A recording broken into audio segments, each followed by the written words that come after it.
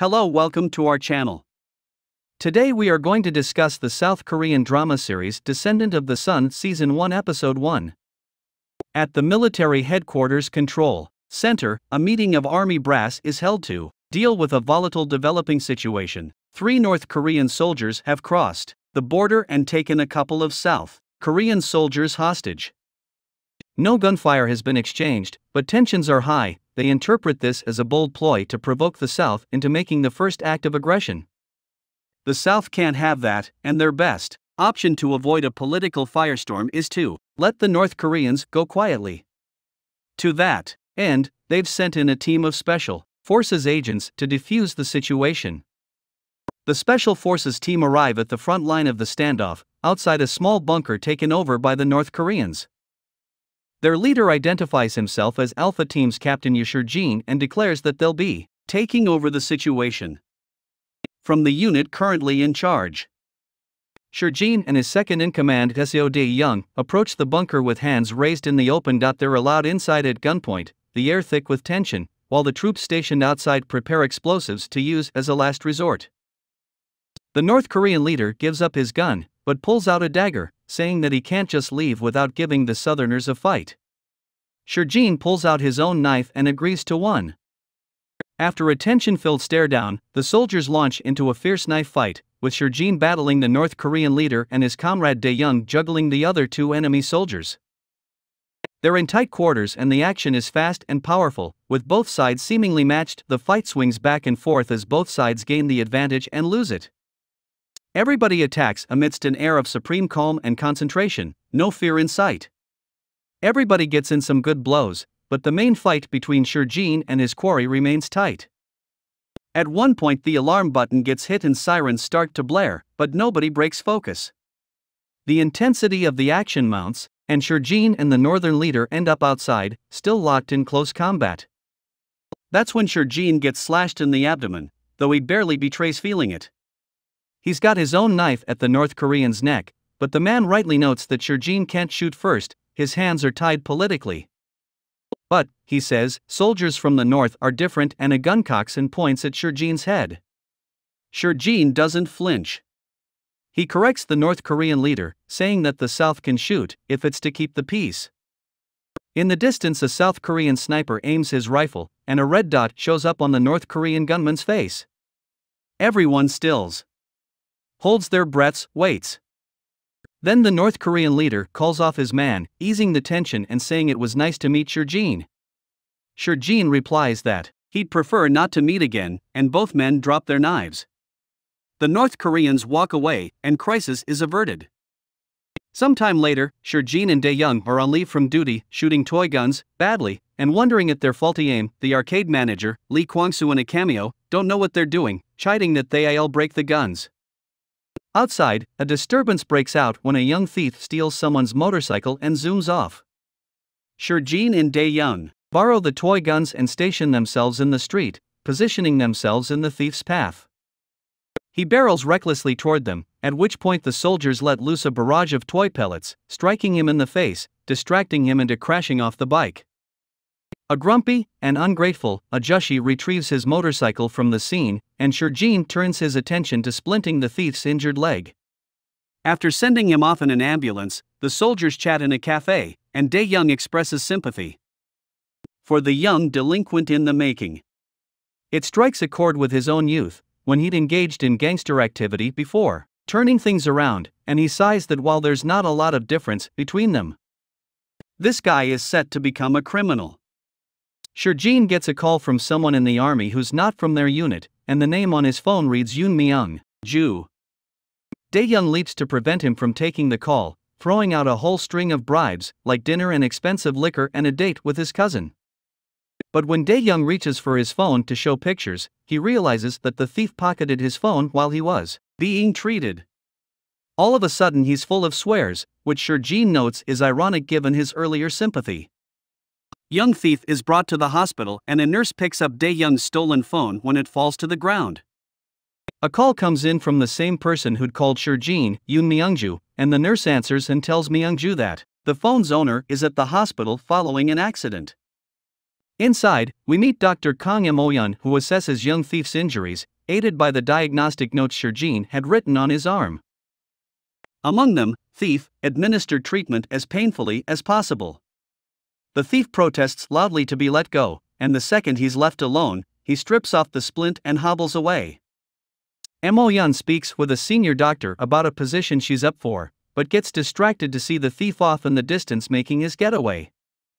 She excuses herself and goes after him, and wheels him back inside against his protests. He wants to be let go, arguing that his Hyeongnims will be sending him to the morgue next. But Emo-yeon and the nurses are a tough bunch and refuse to budge until he grudgingly agrees to stay. He leaves a phone with Emo-yeon to prove he won't run away. And then runs away again, of course, talking on his other phone. Dae-young and Jin pull up at the hospital right as a crowd of gangsters strolls by, and head inside a second too soon to see the thief slipping out. Jin continues calling Dae-young's phone without getting an answer, until finally Dr. Emo-yeon picks up.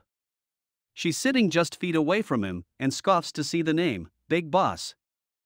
Given the circumstances, she interprets this to mean gangster boss, so when Jin motions to her, she regards him coldly, and tells him to wait outside. He tries to explain that she's got the wrong idea, but she's firm, and the two soldiers are pushed aside while she finishes treating a patient. Dae-young figures the thief skipped out and suggests going to look for him, though Jin isn't in any hurry to leave the pretty doctor he's clearly smitten with.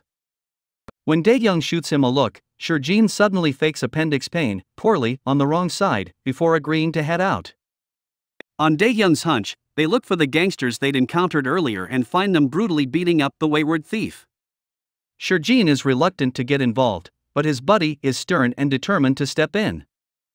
So the two soldiers call out to the gangsters, who laugh at them for butting. The badly beaten thief Ki-bum begs Dae-young to save him, and his friend explains that Ki-bum wants out of the gang, but has to come up with an exorbitant exit fee, 5 million won, just over $4,000, which is why he's been stealing. The gangsters jeer, asking sarcastically if Dae-young will take on the burden, but Dae-young readily replies that he will, and that he's Ki-bum's older brother. Dae-young holds out his wallet, saying that he's got plenty of cash. Offering it to anybody who can snatch it from him, he invites the gangsters to go for it. A couple of guys launch themselves at him with fists and switchblades, though they're more nuisance than threat. We've already seen Dae-young fighting at his best, so no surprise that he hardly breaks a sweat knocking around the first two who come at him. Jin sees they're using switchblades and goads everyone to pull out their weapons now and go for it, though he's a little taken aback when no less than 10 knives come out. He takes a teeny step behind Dae-young and says that at least there are no guns. Thief Ki-bum's supposed guardian arrives thinking Dae-young is the patient, and Yoon Myung-ju turns out to be a woman in army uniform, Kim Ji-won. Moreover, she and Emo-yeon know each other, although there's no love lost between them. Emo-yeon even jokes that there's always a man involved when they meet, which, groan. Can we not go 30 minutes without failing the Bechdel test? Myung-ju's also a doctor and she demands to see the chart, calling the patient important to me. Emo-yeon simply tells Myung-ju to pay the patient's bill, which he skipped out on, and says that the hospital has done its duty in trying to treat him twice. Emo-yeon informs a mutual colleague of Myung-ju's arrival, that rude but pretty army doctor they interned with who stole away Emo-yeon's crush. Emo-yeon huffs jealously that Myung-ju's not even that pretty, and she didn't actually date that sunbae. She also calls Myung-ju crazy for dating someone now who's maybe 20 at most. But her colleague corrects her, since it's well known that Myung-ju, the daughter of a 3-star general and an officer in her own right, is dating an arm officer. That's news to Emo-yeon, who wonders what the deal is with Ki-bum, who left his phone with her. Jin and Dae-young return to the hospital with Ki-bum, who's now in much worse shape. While nurses rush to take care of him, Dae-young stands stock-still upon seeing Myung-ju, who looks at him with accusing eyes and orders him to follow her. No John Dae speech even. Emo-yeon tends to Ki-bum's wounds and asks if it was Jin who did this to him. The kid insists that Jin was his rescuer, but she doesn't believe him, thinking he's saying it out of fear. All the while, Jin just sort of smiles down at her flirtatiously, though she either doesn't notice or ignores it. He chases Emo-yeon out to set her straight about his character, explaining the whole story about getting the cell phone stolen, coming to retrieve it and saving Ki-bum from his gangster older brother. She expresses exactly zero interest in his explanation and starts to call the police to report the patient's assault. Jin leans in and, with a flick of his finger, knocks the phone out of her hand. Saying that involving the police would be a problem for him only supports the misunderstanding that he's a gangster, even though he tells her that he's a soldier on leave. And that getting into a tangle with the law would be a headache. He supposes that showing her his dog tags or army ID won't convince her when she's determined to believe he's lying. But then he asks if she went to a certain medical school and knows Myung-ju. That makes her connect some dots, asking if he's that officer. Jin must know she means Dae-young and says no, but assures her that Myung-ju can confirm his identity. Myung-ju confronts a stoic Dae-young with frustration and hurt, asking how long he means to keep avoiding her. She demands that he tell her why, saying that it's not that she doesn't know the reason, but that she wants to hear him. "It's not the reason you think," he says stiffly. He asks her not to jump to conclusions about leaving for her sake, and says that his feelings have changed, that's all. She must think he's being pressured to leave her, and tearfully says she doesn't believe him. Dae-young walks away, ignoring her pleas to stop until she pulls rank ever the soldier. He has to stop then to give a formal salute. She orders him to stand there like that all night, until he dies. That's when Jin joins them to request that Myung-ju identify them to the skeptical Mo-yeon. Coldly, Myung-ju tells her, report them to the police. They're AWOL soldiers. A woman scorned, I guess. Still, Mo-yeon's seen enough to accept their identity, though she's not ready to absolve them of the assault and insists on checking the security footage. While they wait outside security, Jin stands next to her against the wall, and when his fingers brush hers, she visibly jumps. She asks how he knows Myung-ju, and replies that they're Sunbi from military academy. He asks if it's really necessary to see the footage, assuring her that he looks like someone who can't lie. She replies that killers are often likable. He tells her not to worry, since it's his rule to protect children, the elderly, and the beautiful. She quips that it's good to be one of the three. He banters that she's not, and she retorts that she means the elderly. It's only now that she thinks to ask his name, and gives him hers. Dae-young has guessed that Ki-bum was once an athlete, and it's another commonality between them. Dae-young practiced judo in high school, presumably before he went astray. He recognizes that Ki-bum learned to be hit like an athlete. We're talking a blow is part of the training. Asked why he just took it, Ki-bum replies that it would be over faster that way. He admits to practicing taekwondo, even winning gold medals. When the nurse asks for his guardian, Ki-bum insists he doesn't have one. Dae-young contradicts him. Watching the CCTV footage, Mo-yeon gives good reaction to seeing Jin and Dae-young kicking some serious butt. She gets adorably caught up in the proceedings like she's watching them live, calling out instructions, do that. Good job. Misunderstanding cleared, Mo-yeon apologizes for misjudging Jin. He replies that she can repay him by treating his pain, which sounds like a glib pickup line. So she doesn't believe him when he points to his side. Or when he doubles over in pain when she pokes it. But when he lifts his shirt, she gasps to see the blood-soaked bandage. The fight tore his stitches, and as she redoes them, she recognizes his other scar as a gunshot wound. He's surprised since she isn't likely to run into gunshot wounds in Korea, but she explains seeing them in her volunteer work in Africa. Jin adopts a cheeky air and says he got the wound in Normandy while rescuing a comrade amidst a hail of gunfire. She asks Riley if the friend's name was Private Ryan, and he smiles at her. The obtrusive pop soundtrack informs us this is a moment. Mo-yeon instructs Jin to disinfect his wound through the week, after which he can have the stitches removed. He asks if he can come back here every day to do it, and whether she can be his assigned doctor. She banters along when he says a doctor's looks are an important factor, and agrees to see him during the week. Then he leans way in and says, as a doctor, you probably don't have a boyfriend, since you're so busy. She replies in kind, saying he probably doesn't have a girlfriend as a soldier, and he just asks, who knows what the answer will be. Back at barracks, Jin enlists his unit's opinions in deciding which of two identical uniforms looks better for his trip to the hospital. The others wonder why he'd travel so far just to disinfect an injury. until Dae-young informs them that the doc is pretty. Jin points out that none of the army docs is pretty, and Dae-young argues. A clueless soldier pipes up that Myung-ju is hot, but that she supposedly just got dumped really badly, and it takes the rest of the unit to shut him up. Dae-young goes to the hospital too, to pay Ki-bum's bill for him. I just love his stoic care for the wayward soul, and it makes Ki-bum feel both grateful and awkward.